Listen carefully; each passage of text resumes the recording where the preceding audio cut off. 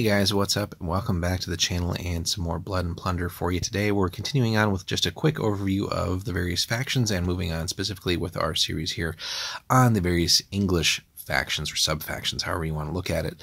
And the first two we've looked at, again, the Caribbean Militia and the Buccaneers, again, with a pretty lengthy time frame of when they were really active.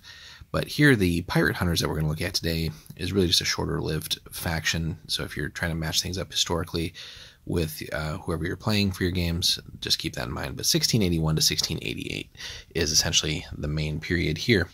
So they have a couple of force special rules, as do all the factions, and they have some nice stuff here.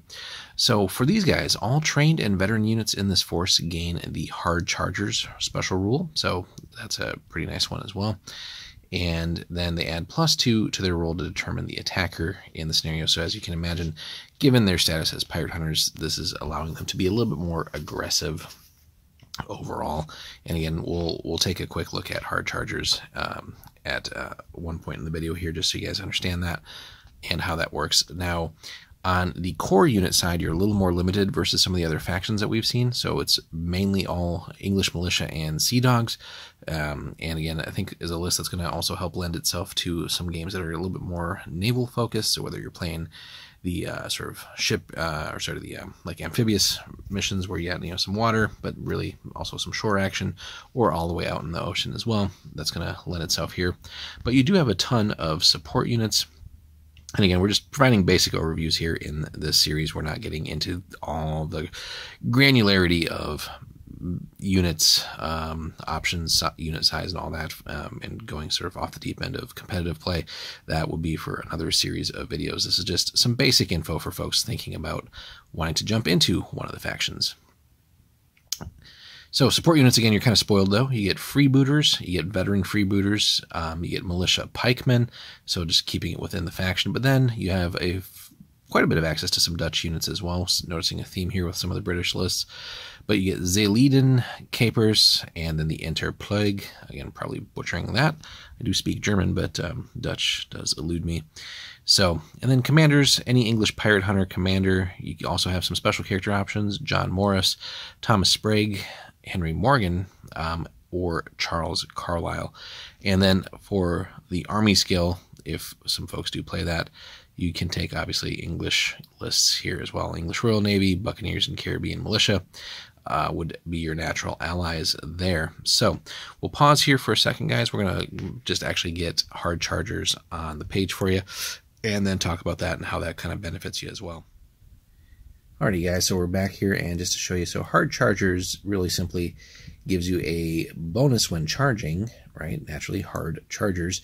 So you get a -1 bonus to your fight test for the free fight action. So if we're just taking core units purely here with the English, the two that we get for the list, we're going to take those 6s and actually make them 5s, which is, again, really, really good stuff. So just really as a nice bump on your stats for those guys. So you can't complain about that. Again, this is a list that's, I think, designed to be super aggressive, but specifically we want to focus on the sea dogs for the Brits. So sorry about the page flip there, but they also have brawlers. So if you want to load up on just a lot of sea dogs for this list, and kind of forgo some of the long range options, although they have a way of getting into that as well, but they have brawlers. So this unit can roll an additional d10 for each natural 10 rolled during a fight. So you definitely want to take some larger units because you want more chances to roll those natural 10s. So extra hits basically. So really just piling on the damage. And again, you should be getting, with those bonus dice, a whole lot more hits because you have that better stat because you've, again, ideally charged, right?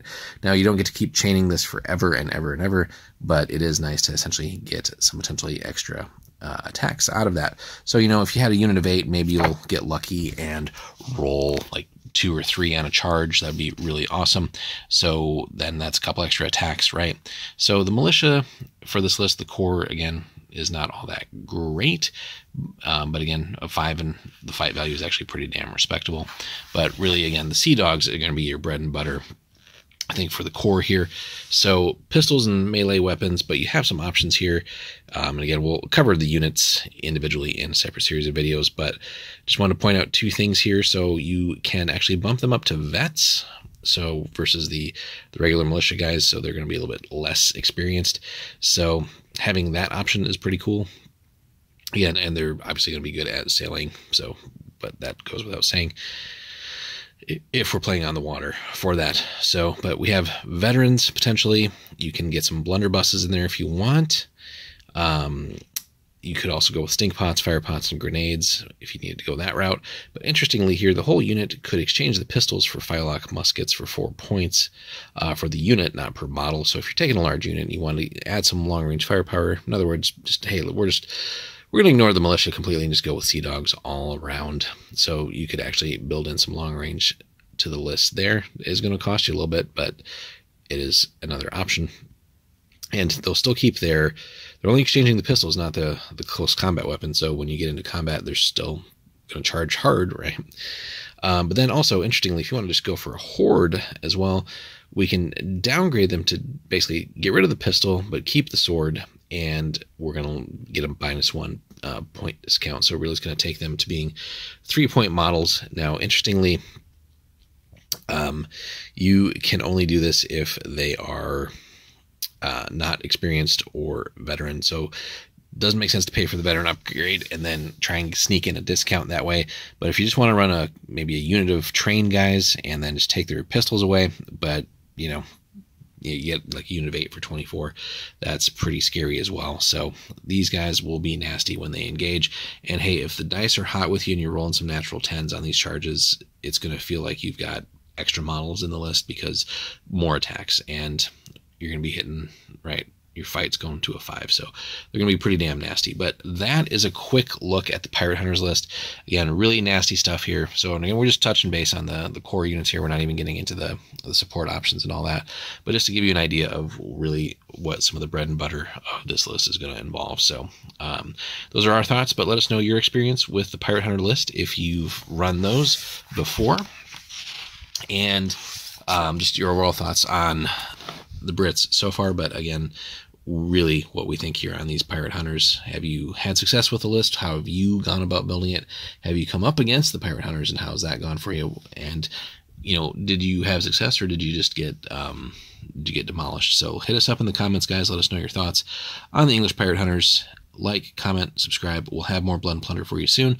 Next up, we're going to take a quick look at the English Royal Navy. So especially if you're wanting to get some ship-heavy action, then that's going to be a good list for you. So we'll be back with more Blood and Plunder. Thanks for watching, guys.